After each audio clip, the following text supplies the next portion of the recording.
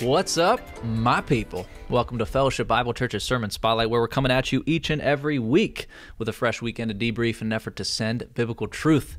And what better way to do that than by the power of conversation? I'm one of your hosts, Caleb Pearson, nodding alongside me already, my co-host for the day, Mark Francis. What is up? Mark, how you doing? How you doing, my friend? I'm doing great. Good. Happy post-Easter? Post-Easter. Yeah. Excited. Big weekend. As always. Yeah. Big weekend.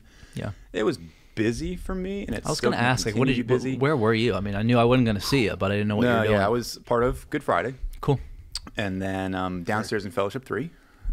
So there's just a lot happening behind the scenes, and it's exciting to come out to see the positive impact that we saw from the community and the church coming out.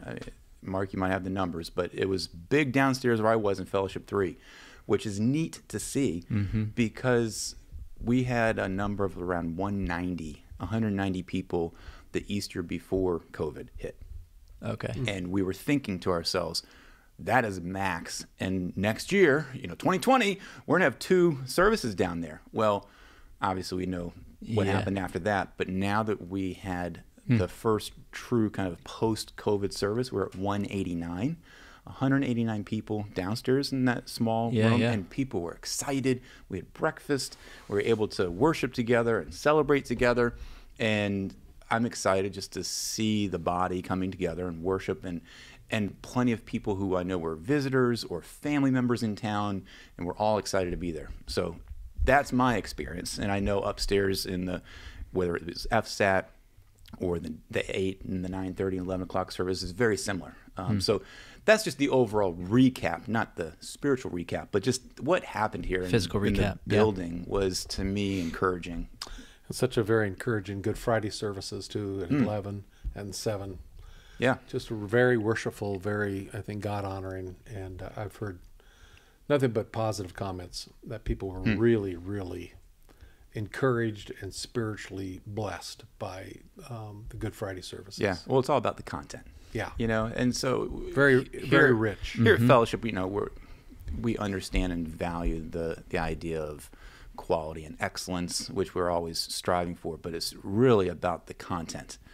So to have, for a Good Friday service, the passages of the 7 last words of Christ being read with music, with responses, where we're remembering and reflecting what the cross means to us, but not sitting in that and ending there, knowing that there's still hope, with the song in Christ alone being kind of the core kind of song, and with the scripture memorization passage of Hebrews 12 that we've been going through being a key passage, that the worship team really was, I'll be honest with you, it was one of the more challenging and time-consuming planning processes for a Good Friday services that I've ever been a part of. I can't put my finger on it, but it took a long we've time. Had some amazing Good Friday services in the past years. Yeah. Complicated and very, very good. Yeah, but just that good. there's a lot of wrestling that went with the content and the progression of where do we want the church to sit in this for an hour service for Good Friday. Easter, we know that as well, but I really feel like that God was leading us down so many different ideas and paths, and where we ended up and landed on, I'm thankful to say that was his hand that did it. So. Well, and what 2 more important services in terms of the Christian calendar of Good Friday and Easter, even more so than the Christmas season, because it is the gospel. Yeah. Christ died and he rose again. Yeah, and I'll say that, I'll just put in a quick plug, because Easter doesn't end here. It doesn't mean that we stop doing church. It doesn't mean we stop gathering. It doesn't mean that we stop just talking about it, but we still have this spirit of invitation, spirit of now what? And so there's a plug for the Fellowship Family Podcast that I'll be communicating and chatting with Scott Santmar of just a few kind of just nuggets, tidbits of wisdom. There'll be 4 episodes that will drop over these next couple of weeks that now what? Now what? And we can talk about that even here and now with our episode here on the Sermon Spotlight. But look for those, because don't let it end. Yeah. Don't let this momentum and enthusiasm for the gospel and church and connecting with each other through that, don't let it stop and end now. There's still more down the road. Good. It's good. So, Pastor Mark, I'll come your way, talk about the sermon a little bit, that whole idea of taking God at his word and focusing on his promises for Easter. But for me personally, to serve at the 9:30 and then attend the 11, the Christmas time and Easter time is when I know I get to see a lot of people I grew up in the church with. They're back wherever the Lord ended up taking them. They're back worshiping with families and stuff. And so it's always a huge encouragement to see all them back together, just as the body doing that. So with that, Mark, was there anything this Sunday or thereafter about the sermon of as far as potential cutting room floor stuff or any conversations you had? And then we'll jump into a little bit of God's promises. Yeah. Well, it always mystifies me that the disciples just didn't get it. Yeah. And you would think maybe one of them would have, or out of the many followers of Jesus that, especially the women who, seem to have more of a spiritual sensitivity at times. I mean, a lot of stuff went over the heads of the disciples all the time. We've talked about that in the past, the feeding of the 5,000 or the 4,000, 5,000, and they still didn't get it. Who forgot to pack the picnic basket? And they're arguing when the bread of life and the guy who just fed 10,000s of people. So stuff was always going over the head of the disciples. But this, I mean, we went through those passages, a few of them, just briefly, Mark 8:31 and 9:9 and 9:31, I think it was, and 10:32 through 34, 14:27 through 28. And he as Mark, I think it's 8:31 says, he stated the matter plainly. I'm going to die, and 3 days later, like get out your day timer, Yep. and there it is, There 3 it is. days later. And any part of a day was a full day in Jewish reckoning. So Friday, Saturday, Sunday, here we go. He couldn't have said it any more clearly. And to the number of people that he said it to, I would. It's just shocking that not one would have. No one was camping out there that morning, and Christ is Jesus and God's word has clearly stated things to us of promises in his word. And that's kind of where I think I wanted to go. Why what do we miss? What is it that we just flat out aren't believing in terms of our walk with the Lord? And it's neat. I love the recap of those passages where Jesus laid it out for them so clearly. And we have even more of a clear, in word, in text, in digital format of what God's word had is. his spoken word. They had his spoken word, but they just still didn't get it. I'm reminded there's a passage, and this is again foreshadowing to me and Scott Santmeyer's conversations, but in Matthew 28, right there at the Great Commission, Jesus is ready to leave them, and it says, but the 11 disciples proceeded to Galilee, to the mountain which Jesus had designated. When they saw him, they worshipped him, but some were doubtful. How can you then, doubtful of what? Here he is, post-Easter, resurrection has occurred. You've walked with him and talked with him for 40 days. He's about ready, whether you know it or not, going to ascend into the sky, and they're still doubtful. Yeah. It's just human nature, I guess. There's this component of questioning and being doubtful of what's happening. Now, I don't want to press this too much, but we know for a fact that the Jewish people had a misconception of Messiah. A dead Messiah, a crucified Messiah, they didn't factor that. And even though you had Isaiah 53, you had these passages. So when Jesus is talking about that he's going to die, and Peter says, "No, Lord," and Jesus said, "Get behind me, Satan." It was just unthinkable in the Jewish mindset. Now, what I don't want to press too far, what I was going to say is, they missed out. There's clear Old Testament projecting of that. I said Isaiah 53, the sacrificial lamb, all of that imagery in the Old Testament was clearly forecasted, predicted in the scriptures of the Messiah's first coming and what was going to happen to him. And it makes me wonder that if we are shaky in our Old Testament understanding, we might be a little shaky in even our New Testament understanding. It's a package deal. It certainly was for the disciples and the Jews of that day. They could not click. And if you don't catch a crucified Messiah, there's no point of thinking of a resurrection, because why would you need it? It was an impossible thought. Interesting. So they never Yeah. went there. They Almost never, being so shocked that he died, right. even when Right. he's predicted it. Right. Like he's not here for this purpose of dying. And it was a lack of understanding of the Old Testament. We do things here and on our foreign missions type ministries that we have, Creation of Christ, where we lay out, and many organizations do this, but you start at the beginning of Genesis, and you right away in Genesis chapter 3, verse 15, the proto-evangelium that says, he's going to crush you on the heel, but you'll crush him on the head. Well, that gives you at least some hint that there's going to be something. He's going to nip you at the heel, but you'll dealt a fatal blow to his head. There's something that's going to happen there, and on throughout the Old Testament. So as you lay out those passages and work through and walk through the firm foundations of the Old Testament teaching, it's the New Testament unfolds for you, but it didn't for the disciples. These Jewish men and women steeped in the Old Testament, they just didn't get it. And obviously there was a spiritual blindness or something like that, but if you didn't get a suffering Messiah, there's no point to get a resurrected Messiah. There's no point to that. So when Jesus is talking about, I'm going to die, maybe they were thinking about that, and then when he says, I'm going to rise again on the third day, they never got there because they were stumbling over, I'm going to die. That just doesn't compute. Yeah. Interesting. I'm also excited to recap the hope that we have there from the Easter service. And Easter, yes, we think about the resurrection, but it was a fresh perspective for me to see a Revelation passage being read in the singing time, to hear you then in the sermon recap all of the promises that we have through God's word and what he has given us, and one of the biggest promises of our hope of our resurrection and our life with him, and to think and equate the singing of the saints and the bowing down and worshiping at the throne of that picture of Revelation, to equate that with the resurrection, to equate that with Easter Sunday, I found to be refreshing and something, re-energizing to say, yes, there is hope.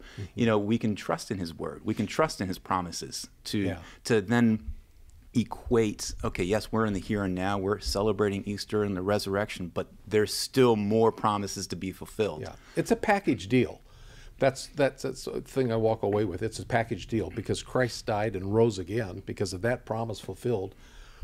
All the other package of blessings and promises are in play, are good. They're going to happen because of the resurrection. So that is the pivotal event of all world history and certainly of our faith.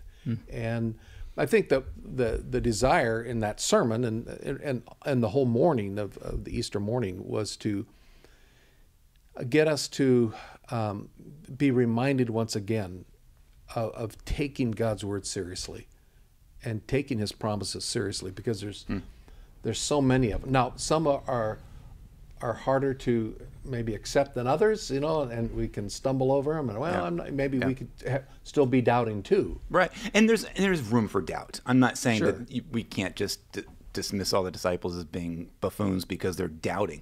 There's an element to continually just kind of growing and questioning. Look, there's gonna be seasons of our own lives, my life, where I'm like, what am I doing here? What is happening? And that's okay. Are you really going to come through for me? Are you sure you haven't left me? Or even, of course, that was David back in the Psalms. He didn't have that New Testament perspective, but, it was this almost forlorn sometimes, where are you? I've talked with believers, in our era, the believers of Jesus Christ who know cognitively that he's not going to leave us. It's a promise. But practically speaking, It's felt like he's left. Where are you? Yeah. Where are you? Which is where those Psalms come from. That's right. Of David questioning, where are you, God? How can you, and he's not implying leave me, but like, where are you in this mess? Yeah. And so we can have those same kind of, I guess, conversations with God, and still be doubting. I just find it fascinating that they're standing right next to Jesus and they're doubting. Yeah, so, right. and all the things that Jesus is saying to them, and it comes true. And Now in a couple weeks, we're going to be talking about Pentecost, in our Jesus Storybook Bible. So there is a profound difference between that passage and then the one that took place the next chapter, in chapter 2, where all of a sudden the Holy Spirit comes with power, and now you see men and women willing to go to their death. The awakening, the Holy Spirit coming. That's right. And to their point, they finally listened. I mean, Jesus tells them to go to a place in Jerusalem and wait for the Spirit to come. And they did. Yeah. So and then you see this power and this boldness that it just didn't exist before. Yeah. But that'll be coming up in a couple weeks. I think another thing that stood out for me was this wasn't a one-off Sunday where it's okay, now we're going to do an Easter thing, but it did. I just so appreciate the idea of a sermon series and a focus and a common thread that the church can be doing, because obviously Easter Sunday and Christmas Sunday are pretty seeker-friendly services. We know that's going to be there's a tick up in attendance, but for believers to come together and see that yes, it's Easter Sunday, but it's going to be that Storybook Bible. It's going to be another one of those stories in the grand narrative of where Jesus is. So it's interesting to hear you say how refreshing it was for you, because it wasn't that it wasn't refreshing for me, but it was more of the same in a good way. I was like, I've been excited to get to this point from when we started, in the fall as the story unfolds. And so it paints such a sweet picture of our Savior, and he died and rose again, and the implications of that are endless. So let me pitch a question to you guys. I think I did gave you a heads up a little early, I hope. But, as we talk about the promises of God and what are precious to us, I had pitched a question to the congregation. What promises of God are dear to you that you're holding on to? Which ones do you struggle with and that you haven't? So what promises of God's Word, one that mean that maybe the most to you? You kind of stole my thunder a little bit with our conversation already, because truly for me it is the fact that God will not leave us or forsake us. And going back and looking at there's Old Testament passages that speak to that. I look at Deuteronomy 31, where Moses is speaking words to all of Israel, and it's his last kind of sermon essentially, and he's on the mountaintop and he's saying to all those, be strong and courageous, do not be afraid or tremble at them, for the Lord your God is the one who goes with you. He will not fail you or forsake you. And then he looks at Joshua and basically a couple of verses later says the exact same thing. The Lord is the one who goes ahead of you. He will be with you. He will not fail you or forsake you. Do not fear or be dismayed. Obviously those are words of God to the nation of Israel and to Joshua, but you can carry those over to essentially to the Great Commission, where Jesus is like, I will be with you always, even to the end of the age. And so there is a word of Jesus that is relevant to us, that yes, I am always with you. And it goes back to the Old Testament times of what he spoke to his promised people, and I can hold on to that and say, and thankfully I've never had bouts of depression or thinking that he's gone or away from me, but I can imagine that there's going to be a time in my life where I'm going to feel, what is happening in my life, and people watching or listening might be experiencing that right now. And Easter season might not be rejoiceful or celebratory, but he is here. He is always going to be with us. He will not leave us or forsake us. And that is a promise that I find encouraging and can find peace in that. It's such a good application question, because it's multifaceted. There's a couple different levels to it. One is, okay, I should really leave and think about God's promises. But then the other one is, I wonder how many of them there are. Like, is it a few? Is it a handful? Like, there's a lot that God has given us as far as assurance is concerned. He promises things, and there's lists of it. When you asked the question to us specifically before the podcast, Romans 8:28 came to mind. Spirit's writing through Paul to the church in Rome, and he says, and we know that for those who love God, all things work together for good, for those who are called according to his purpose. And now you can do your word studies of what it means to work together and whose definition of good we're really referring to there. It's probably not my own, but when he's talking to them and he reaches conclusions like, what then shall we say? If God is for us, who can be against us? It's such a helpful reminder that I can process my circumstance based on the Creator and not the other way around. That would be an anti-promise procedure. And so that was one that came to mind. Another one, you mentioned this, but God won't fail us, and the Bible specifies the characteristics and ways that God won't fail. First Chronicles 16:34 addresses the idea of God promises that his love will never fail. God promises to always be faithful to us. And I remember growing up in this church, and the first time I discovered God is faithful, and it's not just us who are called to be faithful. I was like, whoa, that's so cool. God is faithful. So those are a few that stood out. It was several years ago, Mark, where you said this in a sermon about the faithfulness of God. And knee-jerk reactions, we're always thinking that he's faithful to me. And so you pointed out in the sermon, I can't remember which one it was, but he's faithful to himself, first and foremost. Second of all, he's faithful to his word. And third, he's faithful to his people. And so there is a component of, putting me in my place. Yes, he's true to himself first and foremost. He cannot lie. He cannot be untrue to himself. Yeah. And then his word and what his promises are, and then to us. So that kind of rung with me many, many years ago about this idea of his promises and his faithfulness and his character, that it really starts with God and it's not about us. Yeah, I was looking back in Isaiah because there's so many good verses. I taught through the book of Isaiah 4 or 5 years ago, whenever it was. But Isaiah chapter 40, as he begins the kind of the second half of his book, verse 21 says, "Do you not know? Have you not heard? Has it not been declared to you from the beginning? Have you not understood from the foundations of the earth? It is he who sits above the circle of the earth, and its inhabitants are like grasshoppers, who stretches out the heavens like a curtain, who spreads them out like a tent to dwell in." And he goes on. I mean, have you forgotten God? Verse 27 says, "Why do you say, O Jacob, and assert, O Israel, my way is hidden from the Lord, and the justice due me escapes the notice of my God. Do you not know? Have you not heard?" And then he gives us characteristics of God. Don't you know? Have you not heard? The everlasting God, the Lord, Jehovah, the creator of the ends of the earth, he does not become weary. His understanding is inscrutable. He gives strength to the weary. The one who lacks might increases power. And he goes on, and even though you're tired and you're running out, he lifts you up. If you wait upon him, he'll give you new strength. You'll mount up with wings of eagles and run and not get tired, and they will walk and not become weary. But it goes back to what you were just saying, Mark. He's true to himself. So this is his character. And for us to doubt his promises to us kind of begins to, how do we view God? That's what was happening to Israel, you know, doubting the promises of God. And the disciples. And it carries over. So he goes on in chapter 41, he gives this wonderful promise in verse 10 of chapter 41, "Do not fear, I am with you. Do not anxiously look about you. I am your God. I will strengthen you. Surely I will help you. Surely I will uphold you with my strong hand."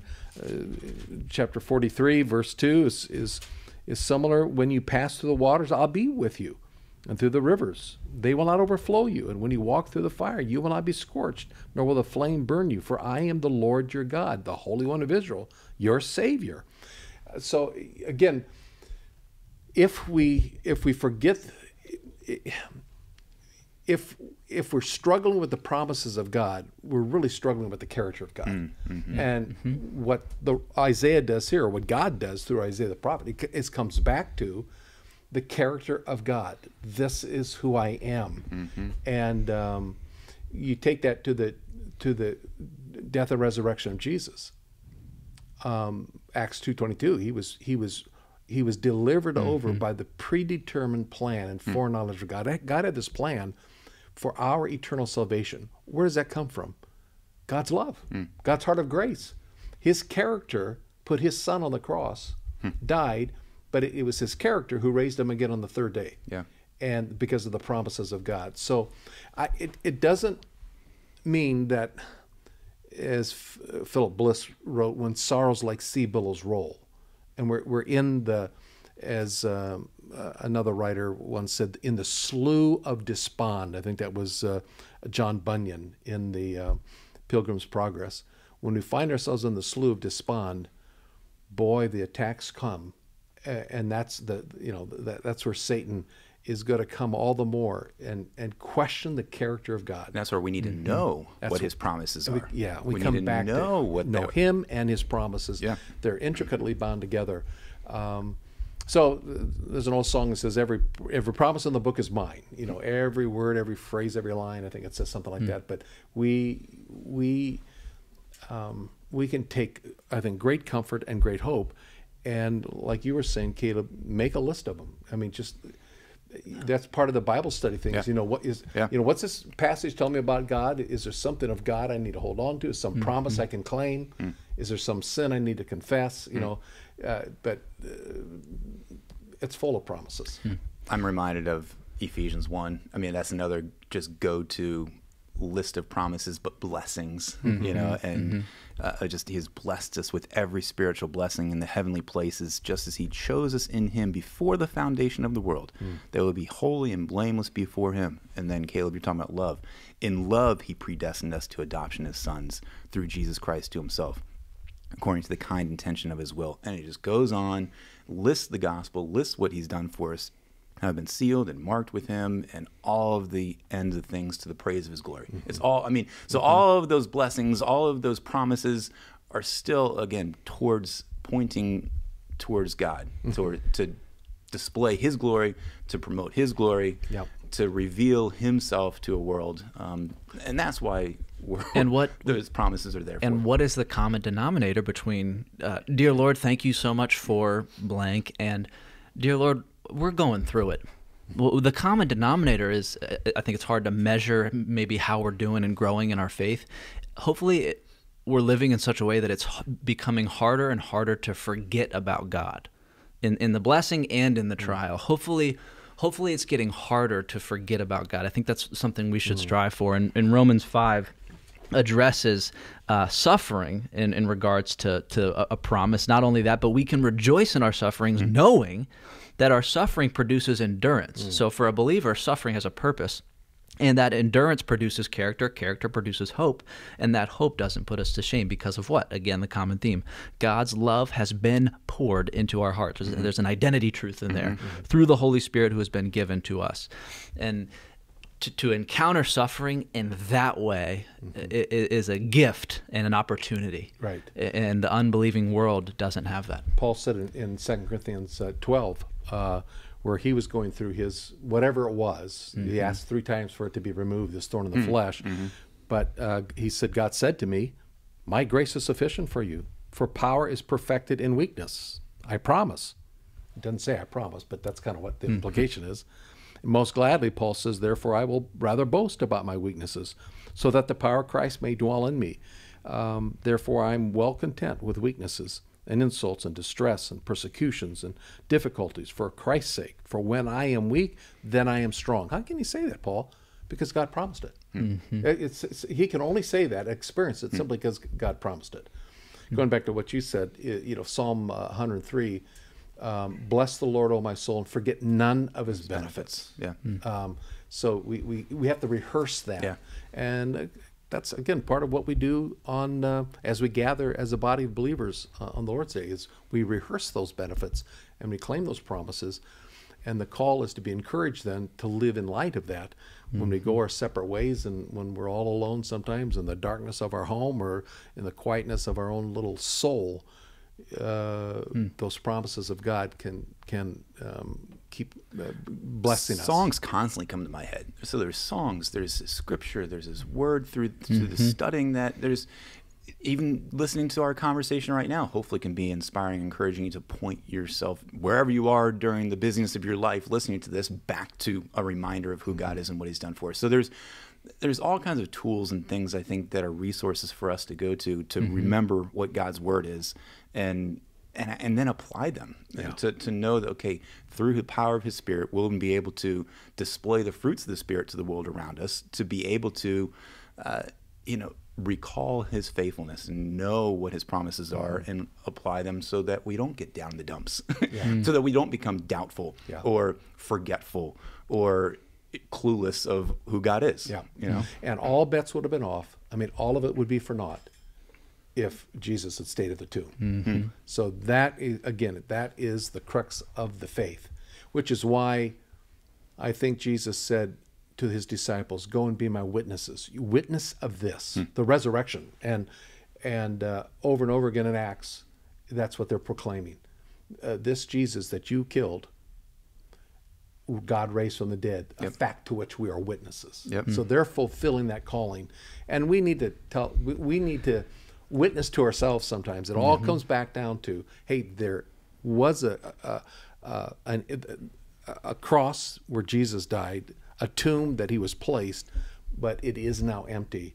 He is risen. He is risen indeed. And that's our hope. It's easy to meditate on the money's tight, or the kids are really ticking me off, or things are just not going well at work. But to meditate on, but the tomb is empty. It takes that act and the faith, and it's not going to happen automatically in this world. We have got to fight it. So. In full circle, that's where the Good Friday service started, with the distractions of the world, the things and the sins which so easily entangle us, and the encumbrances of the world around us. What are we called to do?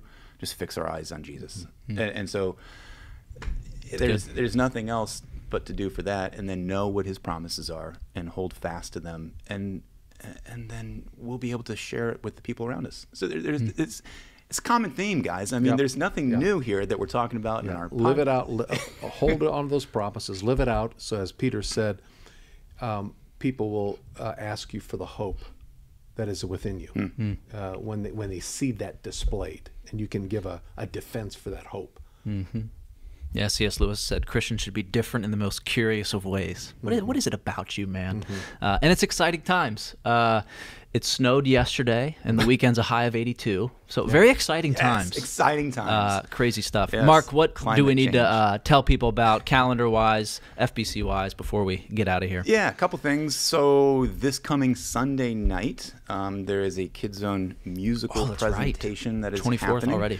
So I'm excited about it. I'm deeply entrenched in planning and preparing for it, just from the production standpoint. But the Kids Zone worship leaders, Cole McQuaid, and many of his team are excited about putting the kids on stage and present something to us all. So it's an opportunity to bring a friend, be reminded of what the gospel is all about, and they're going to talk about the fruits of the Spirit and scripture memory and understanding what God's promises and truths are in that musical. So coming out Sunday night.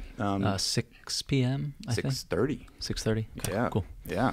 And I'm going to hate it. I'm going to miss it. Lisa and I are going to be heading to the Cove in Asheville, North Carolina, Billy Graham Center. We're celebrating our 45th wedding anniversary. Wow, that's so cool. Yeah. Nice. Yeah. Just before they outlawed child marriages. Yeah. Old. Oh, did it's 6 o'clock. Is it? I thought it was sorry. 6. I'm sorry. No, it's okay. I should know. Let's err on the earlier time. Am I allowed? Come and socialize, hang allowed, out. faux pas on that? Yeah. Yeah. Yeah. Okay. So that's coming up. And by the way, there's also we do need some volunteers. So talking about a level of service for Apple Blossom Prayer Brunch, which happens the Friday of Apple Blossom. So just find me if you need to get plugged in. We do have a sign up online, but that's more complicated. Just track me down.